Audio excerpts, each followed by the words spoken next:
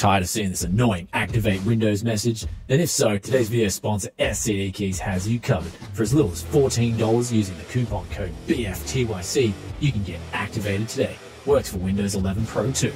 Link in the description below. So I have a friend who works at a computer store here on the Gold Coast, and he got word of someone coming in wanting to sell their gaming PC setup before they flew back to China, and they just had to get rid of it almost the same day. It was urgent, and they said to me, Brian, you know, you like cleaning stuff up, you don't mind dirty PCs, we know this, would you come and pick this up? They want $1,000 for it. And I asked straight away, what's inside this PC? What's the specs of this thing? And then they said, well, it's got an RTX 3070. And I just stopped there. As soon as I heard 3070, 1,000 Aussie dollars, I was just, yep, I'm coming to pick it up. Doesn't even matter what the rest of the stuff in this build is, I'm getting this thing. So immediately went down there, and upon seeing it, I was actually very surprised with this build in that it was so dirty for an RTX 3070 PC. In fact, I think what had happened was the person has been using this whole setup for a lot longer than 1 year. But when the 3070 came out, they probably just upgraded the GPU alone. However, we can see here that we're gonna have to clean this thing up, but we're gonna have to go through it in different stages, where first of all, we're gonna start off with the peripherals here, where we've got a Cherry MX keyboard. And if we look at the keycaps closely, we can just see there's so much gunk in between all these keycaps. And then we've even got things like speakers here from Creative, we've got headphones, and we are going to give, and this is the first time on the channel where we're going to be giving the peripherals an ultrasonic cleaning, and we're going to see how it turns out. They also ended up getting an AGON 27-inch high refresh rate monitor, and here is the main rig here, which I believe they said the specs had an i7-6700, 16 gigabytes of RAM, and this is a Cougar case with a Cougar 360mm rad. Now, I thought about doing this case up and putting all the components back in, but upon seeing the front panel and the fact that it's one of the weirdest designs for a case I've ever seen, where pretty much the whole front is just blocked off, but it's got tempered glass on it. And I thought to myself, maybe I could just mod the plastic inside this and make the glass transparent and then add some RGB and bling it up a little bit. But that's not going to be the case with this build right here. Not only is the case really dirty with some really sort of like odd bits, it's almost as if someone was, again, you can see when you look closely at some of this debris inside the plastic here, you can see that it's just got this sticky kind of dirt, and that usually comes from a smoking environment. So what we're going to do is, since this case has no kind of way of getting the glass to be transparent, because they've actually got the screw attachments on the glass itself here. So there's the glass there, and there's the screw attachments, which then comes to the plastic. We're not going to be able to cut that out too. So I'm thinking I will change cases and then add that to the Office PC stack pile that I've got here. I've actually got to get onto fixing up all these Office PCs. So what I do is, when I usually replace a case that's not so desirable for a case that is desirable, I then leave this case that I'm not using, and I'll turn that into an Office PC in the future. Though that said, let's begin this massive before and after journey of the RTX 3070 $1,000 gaming setup.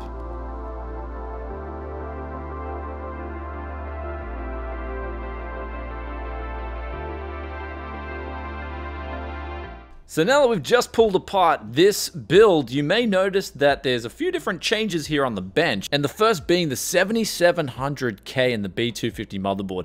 I kind of feel like it's a bit underpowered for an RTX 3070. An RTX 3060, sure, but when it comes to a 3070, I'm pretty sure people looking for a system would want more than 4 cores, 8 threads. I mean, personally, I would want at least 6 cores, 12 threads, and so that's why I'm going with a 10600K and this Z490 motherboard, because they can be had for a really good price. Since a lot of people want the 11th gen or the Ryzen 5000 series, it'll still make for a great combo with the RTX 3070. Now, we've got 32 gigabytes of RAM here that I got on a used deal. This is the Trident Z stuff. Really fast, also adds some bling to the build, and then we're going to be reusing this 360mm rad in a different case, but there's going to be a catch, and that is we're going to be changing the fans to RGB fans to get that bling in. Now, the only part that we're going to be doing with this build in terms of ultrasonic cleaning is this power supply right here, where it's got some really dirty grime on the fan, and that's probably also stuck to some of the components inside the power supply. Now, we actually don't need to pull this power supply completely apart, since down the bottom there's actually no plastic shielding, so this will be very easy not only to clean but also to dry off with the data vac after we're done cleaning with that. However, you're probably thinking, Brian, you're adding cost to the build here. This is not going to fly well. I mean, that's going to take away from the budget, but not necessarily. And that's because we got a GTX 1080. I picked up another one of these earlier in the month, and I got this for 400 Aussie dollars from a supplier I knew. I actually had to outbid because they wanted 350 for it. Someone was lined up for 350, and then I said, look, I'll give you 400 for it. And they said, sure. So I was the highest bidder on this GTX 1080. Then we've got here a 7700K and 16 gigabytes of RAM, and I feel like that's a really good balance with the GTX 1080 setups. So when it comes to gaming PCs, I always like to mix and match parts, regardless of if it's going to add budget to one build versus another. But that said, this is going to make this next build that I put together very cheap.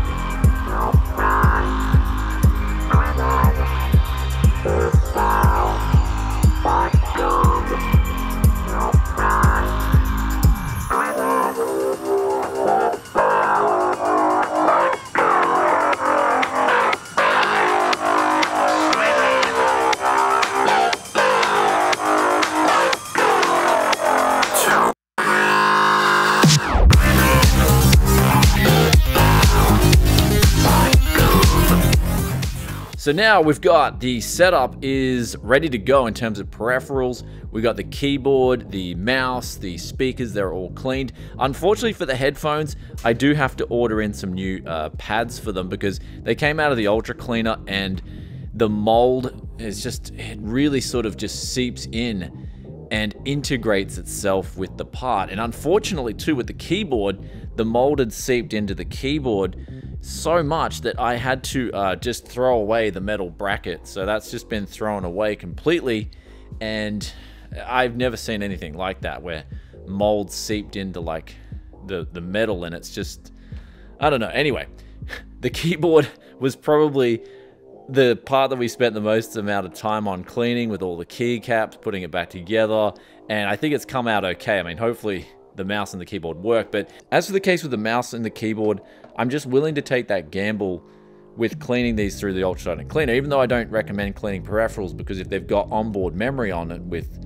electronics, you can short circuit the part and they don't work. But in this case, I've made an exception because I honestly don't mind losing these parts, because the state that they were in before they went in the Ultrasonic cleaner was unacceptable. They were just filthy, mold. And it's just like seeping in mold as well. I have to get rid of that because I wouldn't use this personally. I wouldn't let anyone I know, or anyone on this planet for that matter, use this keyboard and mouse with that amount of mold on it. It was just disgusting. So I had to get rid of all that mold, make it hygienic, make it clean. You know, tech yes loving, you guys know the drill. And I mean, hopefully when we boot this whole PC up, I'm gonna leave this thing for like the final surprise and just see if it works. Anyhow, with all that cleaned up and all these parts here ready, as well as our power supply, which we also put through the ultrasonic cleaner, it's time to now build up this whole PC with a different motherboard and CPU and RAM and also a different case.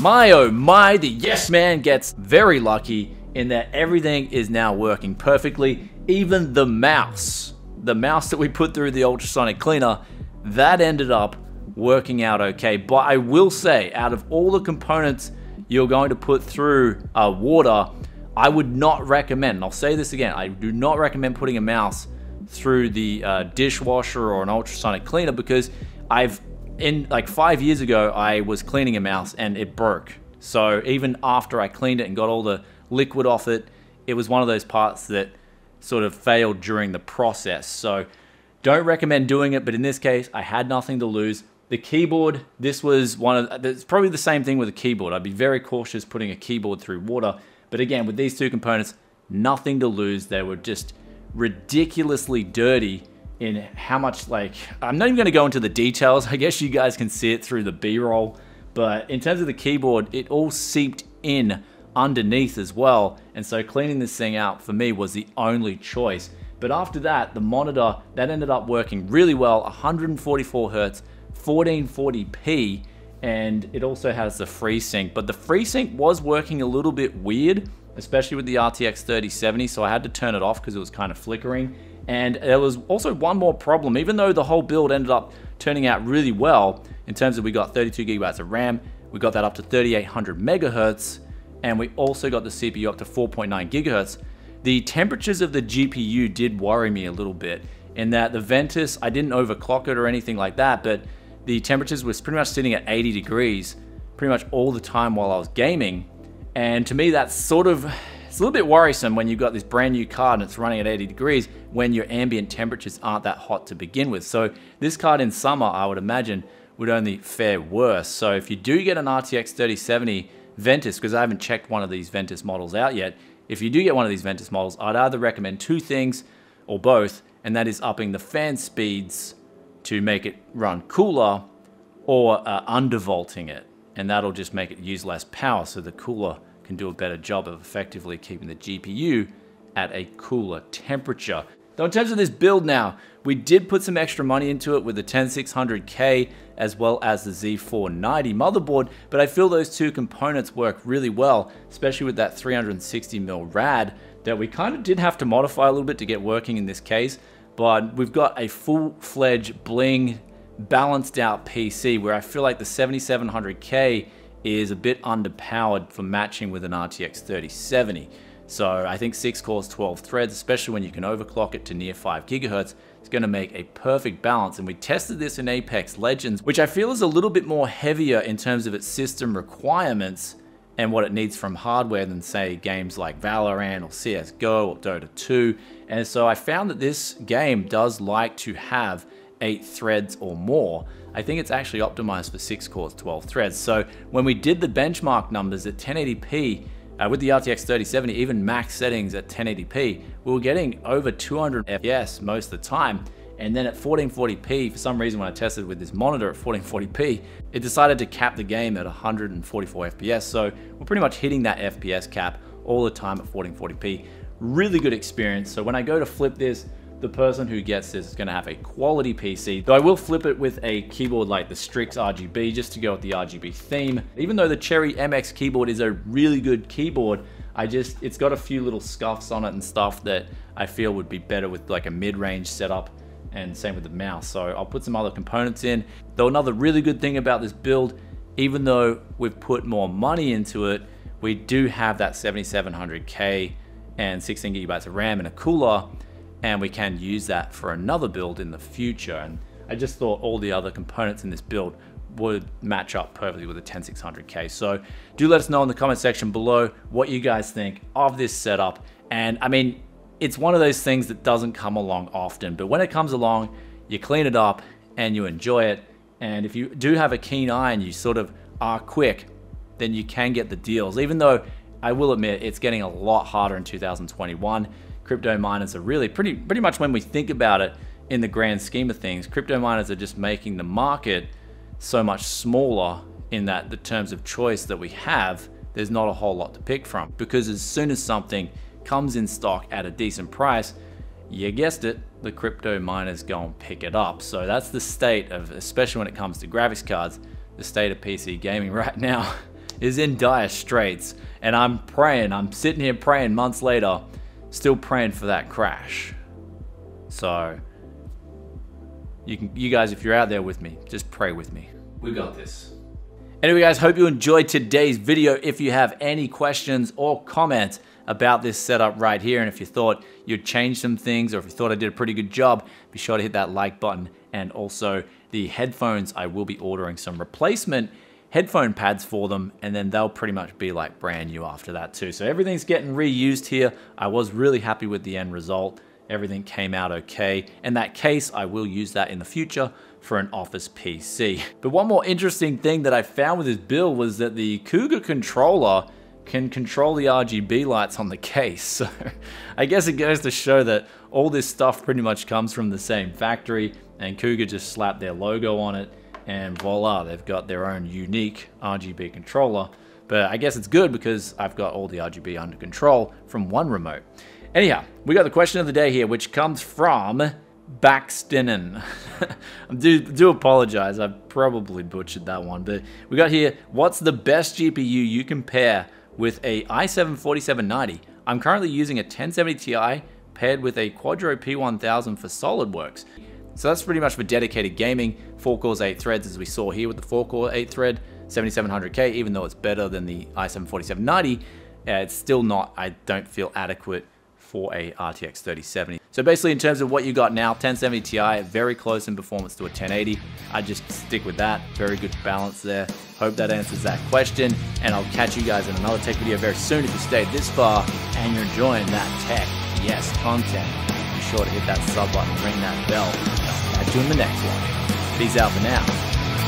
Later.